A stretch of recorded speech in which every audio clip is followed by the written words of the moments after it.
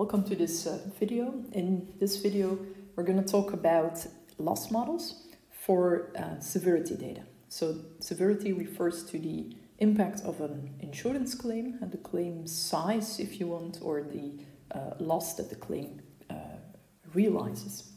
Now, first of all, why would you be interested in putting models together for severity data? We'll think again about what we said when we were discussing the basics of pricing in insurance. So if you look at insurance pricing, we're essentially in non-life taking a frequency times severity strategy. So in that case, we need building a model to take care of modeling the data that we have on the frequency of insured events, as well as putting a model together to handle the impact or the severity of an insured event if it happens. Right. So in general, in risk models, we care about the following type of random variables. So how often does the event we're interested in happens? So that relates to frequency modeling. And if the event we're interested in happens, what is the impact? So to model this impact, we're going to work with severity models.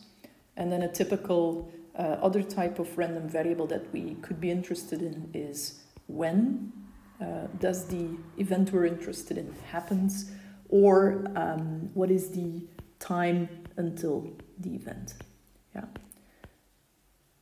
So these are the typical random variables we're interested in. And today we're going to focus on this second one.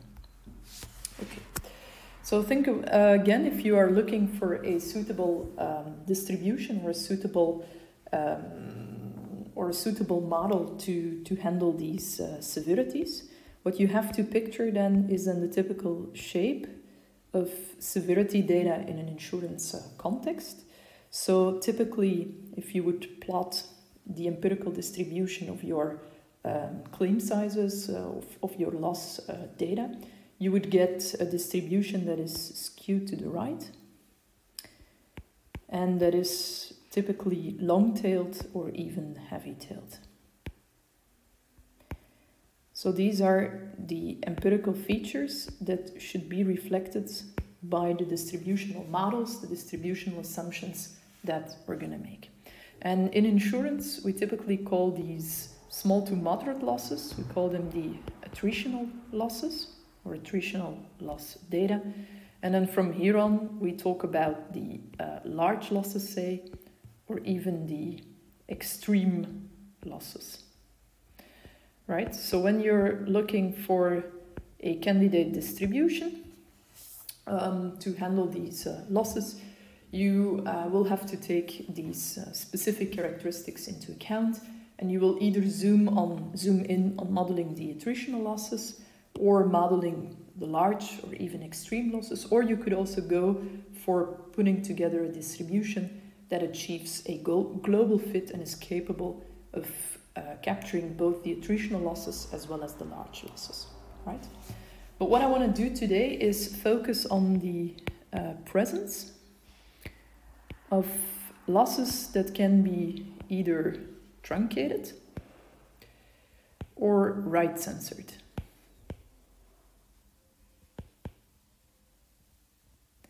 And if truncation is happening in an insurance context, we're typically going to focus on left truncation. So first of all, let us explain what these different phenomena are referring to.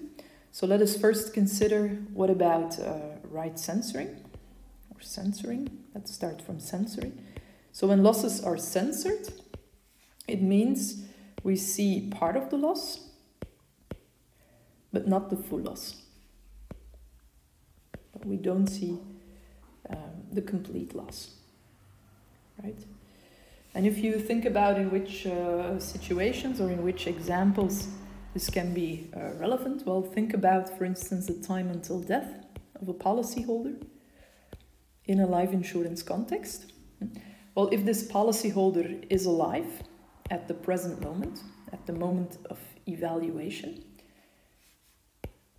then his or her time until death is right censored, in the sense that you'll know that the time of death of this particular policyholder who is still alive is going to be larger than the value that you currently observe, but you don't know how much larger this time until death or this lifetime of the policyholder will be.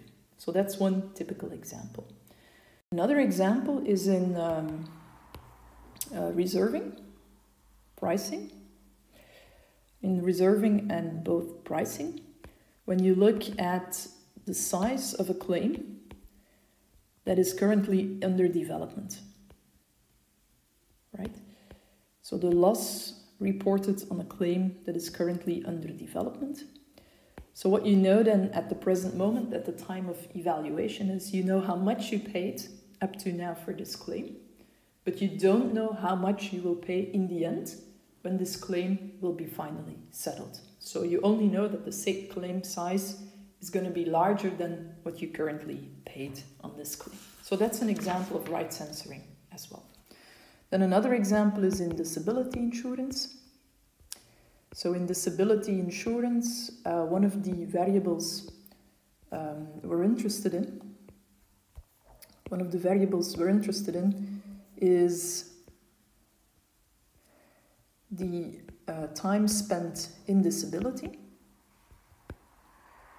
And again, if our policyholder is currently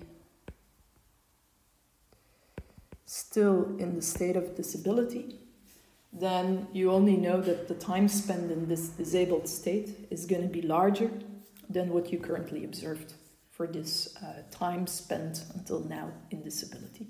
So that's another example where right censoring is typically occurring in your data, right?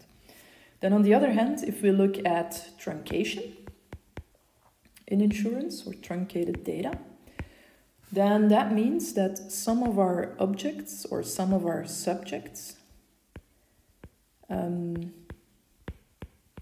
simply do not appear in our sample.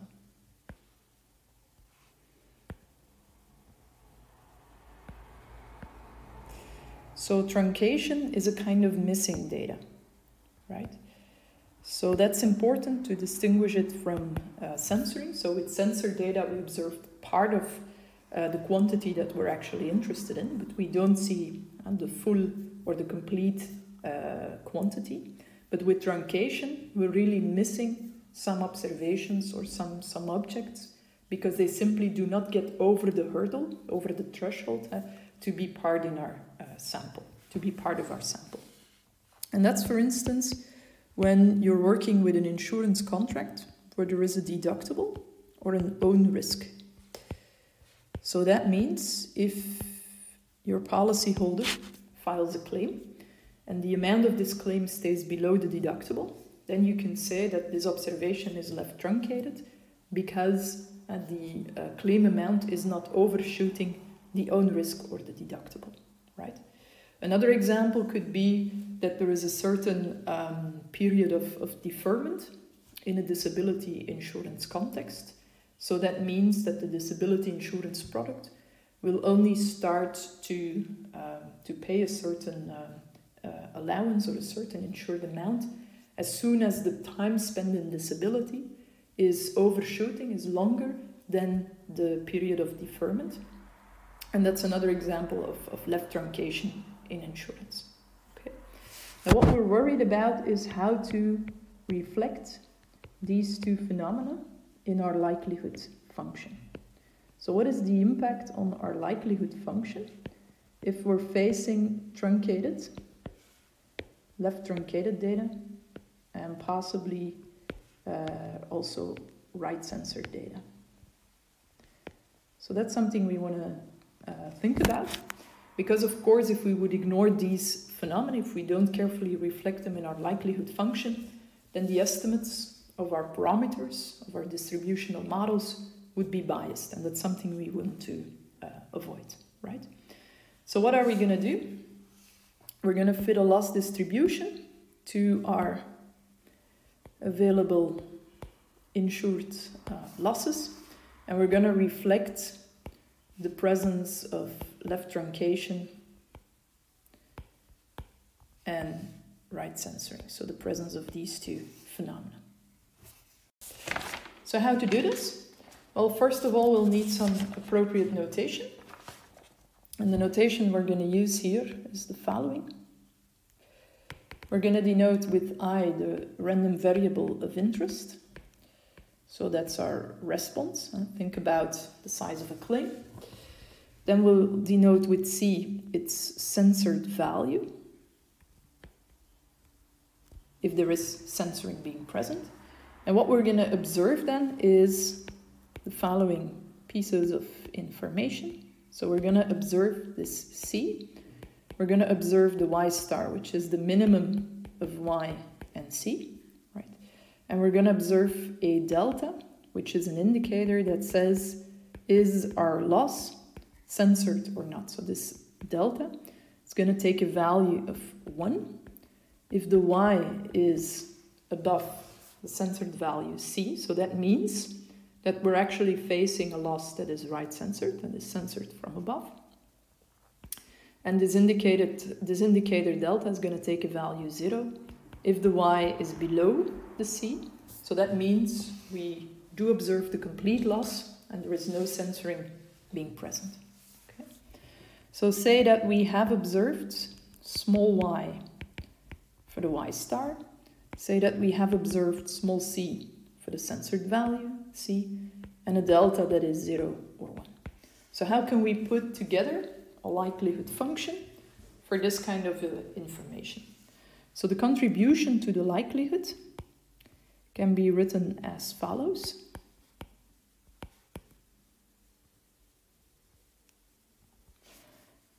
We've got the density of y evaluated in y if our observation is not censored, right? So that means we observe the complete loss y. So what are we going to put into our likelihood function? Typically, for continuous data, we're going to work with the PDF that we want to use, that we want to fit to our data. We're going to work with the PDF of y evaluated in the complete loss y. But on the other hand, if we're facing a censored loss, the only thing we know is that our complete loss y is going to be larger than the currently observed loss, that's the c, right? Because now we observe the c value, the censored loss, and the only thing we know is that the eventual loss, the complete loss, will be larger than this c. So we're going to reflect this by putting into our likelihood the probability that y is larger than c under the parametric model that we are assuming here. So our likelihood contribution is now going to be written as the survival function of y evaluated in c.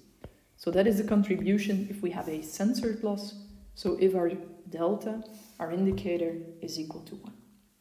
So putting this together, you can say that the contribution to the likelihood of our observed loss y can be written as the density evaluated in y if the loss is not censored, and the survival function of y evaluated in c if the loss is censored. And the way to put that together into a single expression is by using our delta indicator and by writing the expression like this, because then you see if the delta is equal to 1, we'll get this contribution to the likelihood, and if the delta is equal to 0, we'll get this contribution to the likelihood. So here we can distinguish between the losses that we fully observed and the losses for which we only observed their censored values. So that's what we want to put into our likelihood. And if we take that all together, so if we look at the resulting likelihood function, then we'll take the product over all observations in the available samples. So we're going to assume that they are all independent from each other and identically distributed. And we're going to write their contributions like this.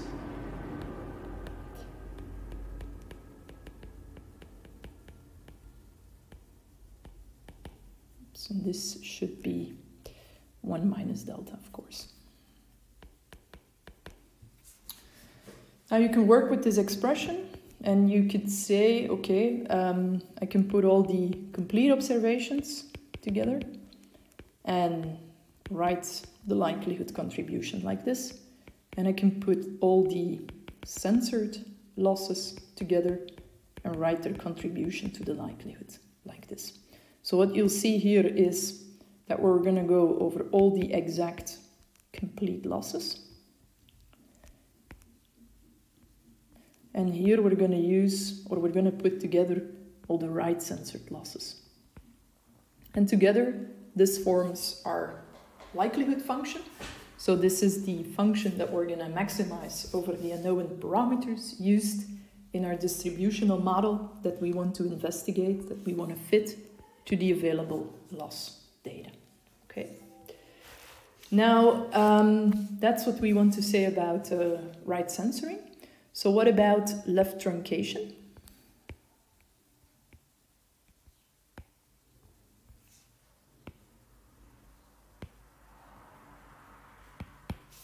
So what about left truncation? So if the random variable now, y, the loss, is less than a threshold, say t for instance, the deductible typically, or the own risk, then this random variable is going to be missing in our sample. So this one is going to be not observed, it's going to be missing. So the way to reflect this in your likelihood is to use conditional density. So instead of working with the density of y, we're going to work with the density of y, given that y is larger than the threshold t, because we only observe those losses that are going to go above this threshold t. So this is the density of y, evaluated in y, divided by the probability that y must be larger than t.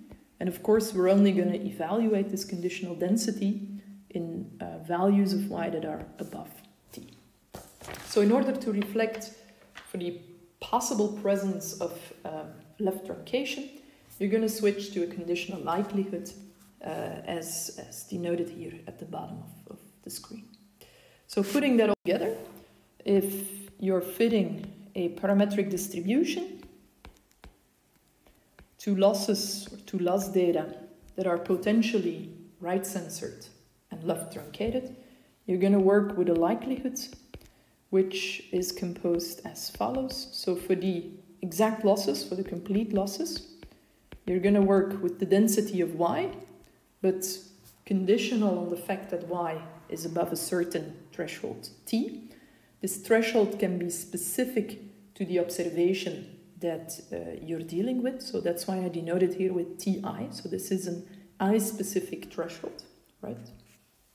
And here we're going to go over all the observations I that belong to the exact losses. Yeah? So the exact or completely observed losses. And then on the other hand, we'll also have the observations which are censored. And for them, we're going to use in our likelihood the following likelihood contribution, which is capturing the fact that we don't see the complete loss, and we only know that the loss is larger than a value ci. And instead of using the survival function of y, we're going to use the survival function of y, conditional on the fact that y is above ti, the threshold, the deductible, the own risk. Because if that condition would not be fulfilled, we would not observe the loss in our sample. So this is for the right censored losses, taking into account that our loss data are left truncated. So what we're actually using here is the probability that y is larger than ci, given that y is larger than the threshold ti. So that's the likelihood function we want to use if our loss data are subject to right censoring on the one hand and left truncation on the other hand.